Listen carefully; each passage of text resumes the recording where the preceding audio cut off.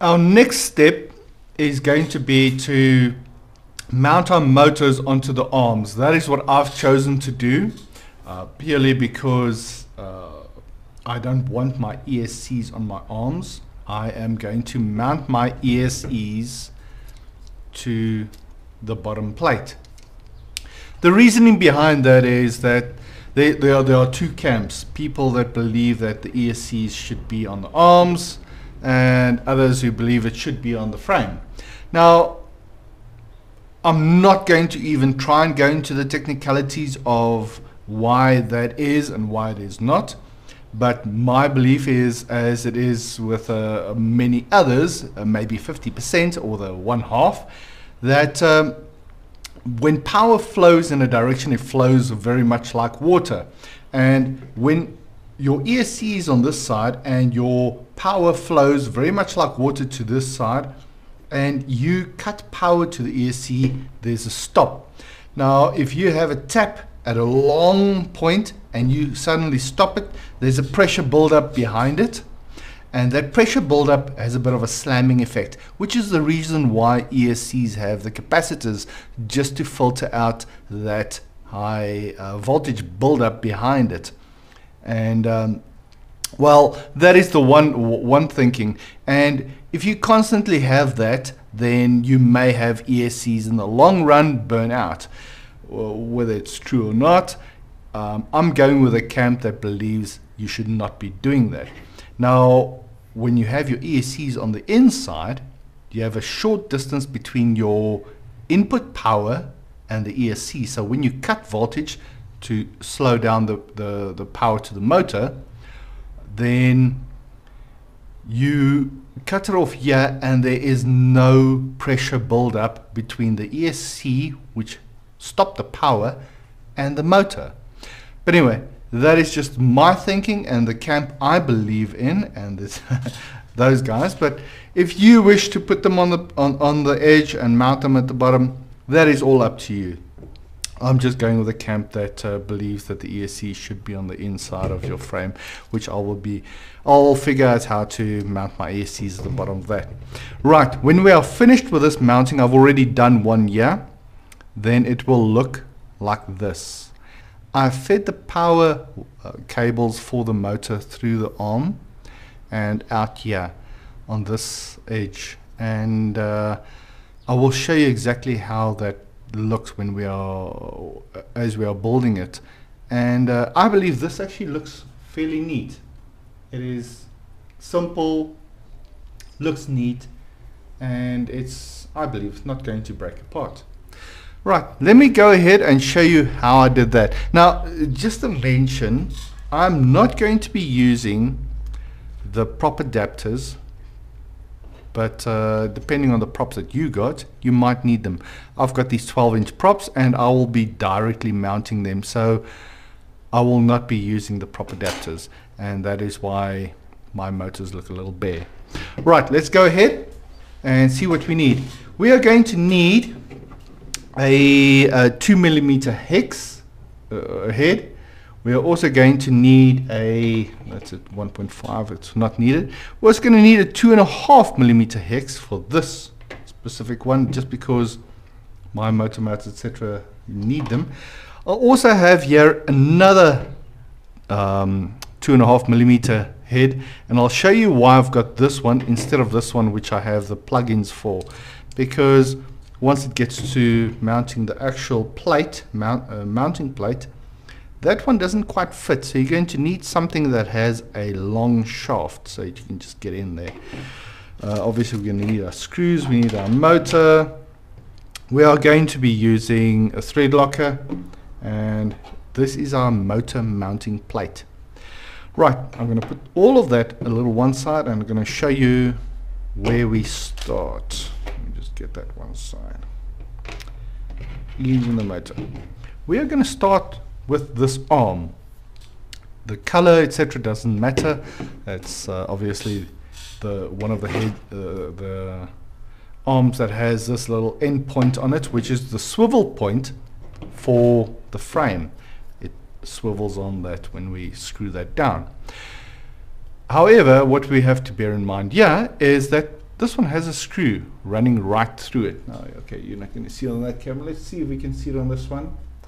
Okay, so that runs right through. And because that runs right through, we have to remove that screw, because when we have to run the motor wires through, it's going to be in the way. So that's the very first thing that I did on the other one. Obviously we will be using thread locker again when we reattach the screw, because it turns into a little metal or brass stub on the side. Okay, comes out fairly easily. It's a very thin little screw.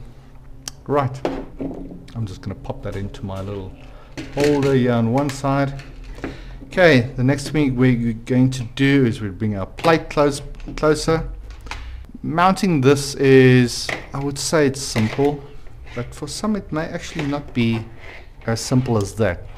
What you have to bear in mind when you turn your motor upside down is that these screws are further away, or these screw mountings are further away from each other than these. So you have to space them as such. Now, yeah, your close ones, these are your far ones, which means it's going to mount a little that way. Your wires are going to be on this side. Now, I found that when I tried to mount the first one, putting through the wires first is a mess. It's tricky. So at first I'm not going to put through all the wires. I'm just going to first mount the motor as is directly on here, and let's see where it fits. Okay, it's on that side. Right, my motor came with its screws inside this little packet with its little prop adapter. Okay, you're going to take out the prop adapter. One side, I'm not going to use the prop adapter, but should I need it later, should I decide to change props, it is there. I'm going to take out the screws which I do not need. Okay, I'm going to put them all back in the packet just for later storage, together with a prop adapter. Right, that goes one side. Just to get the spacings and everything, just using my fingers, I'm just going to angle these and turn these in, using my fingers only, just so I can get the spacing correct. Otherwise you have thread locker messing all over the place.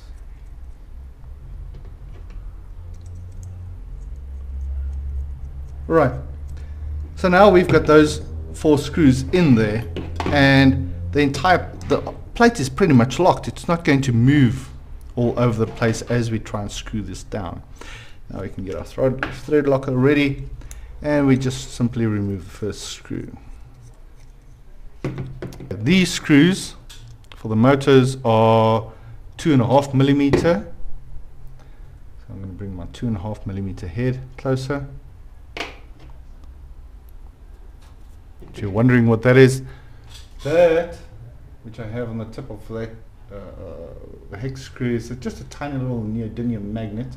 The reason I use that is just to magnetize these slightly so that it doesn't go flying away. Right, and I'm going to give it a tad of thread locker. We just need a little bit of that stuff. And turn it in. Now to start off with, I'm just going to turn it until it gets close by. I'm not going to batten it down, because we still need to space these and place the others as well. Okay, next one. Just a tad of thread lock again.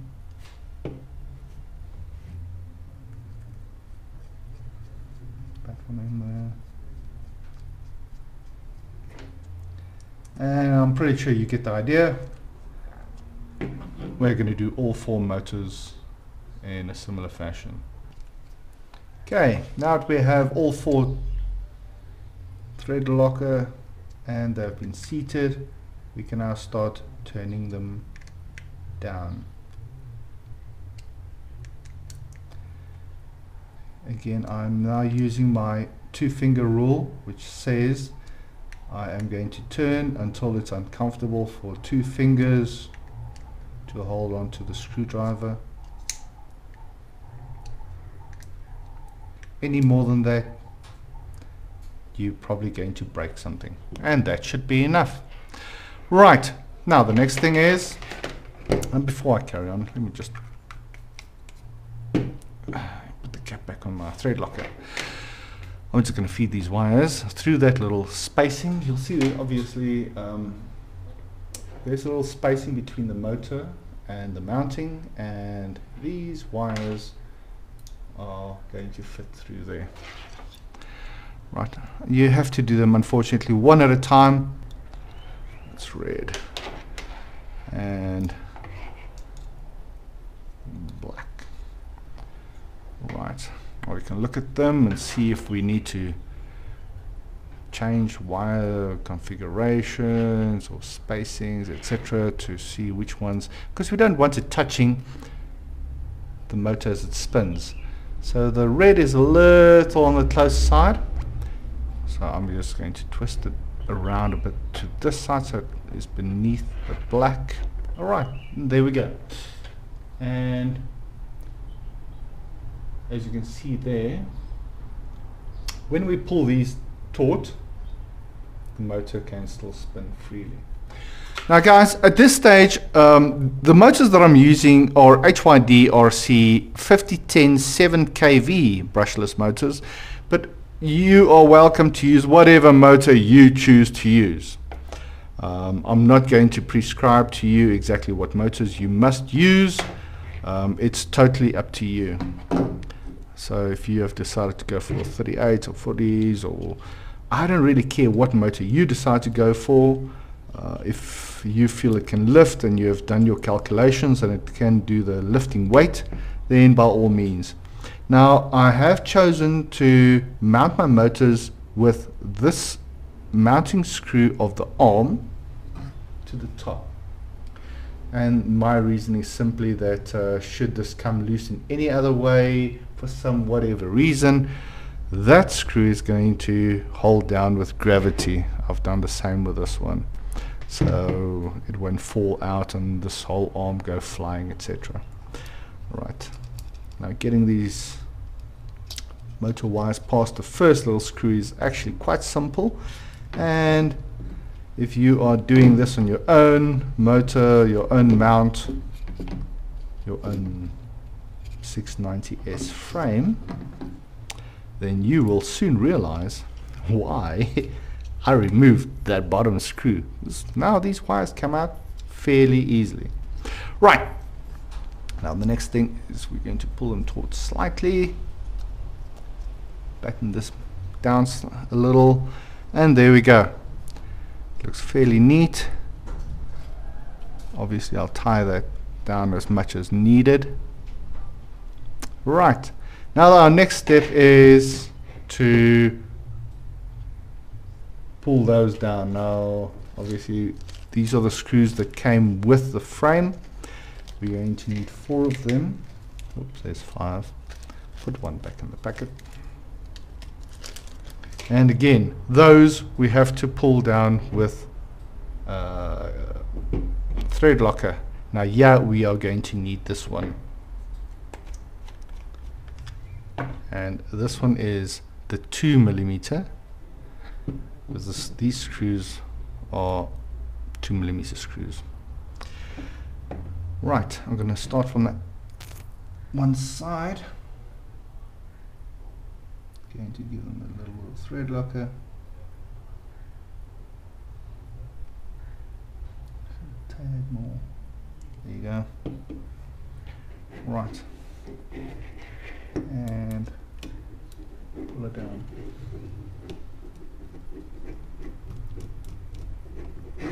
these obviously, again, you don't want to pull them down all the way until you have all your screws seated. So seat your screws before tying them down, because if you screw down the first one too tightly, you might get screwed on the rest. Okay, because alignment. Right. Number 3. Tail thread locker.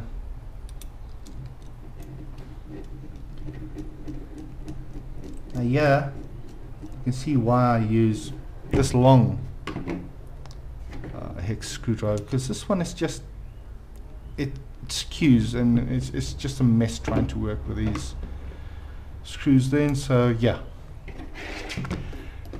make sure you have one that has a long arm. Right, and that's the last one.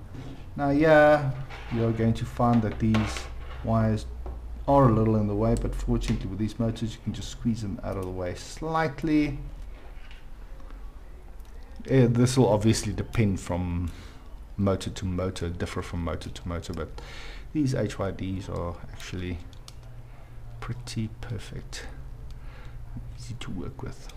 Okay, and again, 2-finger rule, screw them down as tightly as 2 fingers will comfortably batten them down, and no more. We don't want to break things. Right, and obviously just check these cables that they are flat, out of the way, and there we have. There's more than enough space. Motor is mounted lovely, and again, that looks very neat. You've got your cable coming out this side. Our very last thing remaining is to take our long little screw and put that through here again. Now it does turn into this little brass nut on this side. I'm not going to try and put a thread locker onto it from its tip, because it actually turns into the plastic a bit on this side. So by the time it gets to the other side, it's probably going to lose all of its thread locker. Once we have it turning into the brass part, I'm going to put in thread locker from the side, just a tad. Okay, and there you go. Just to make sure that it's in there. There you go.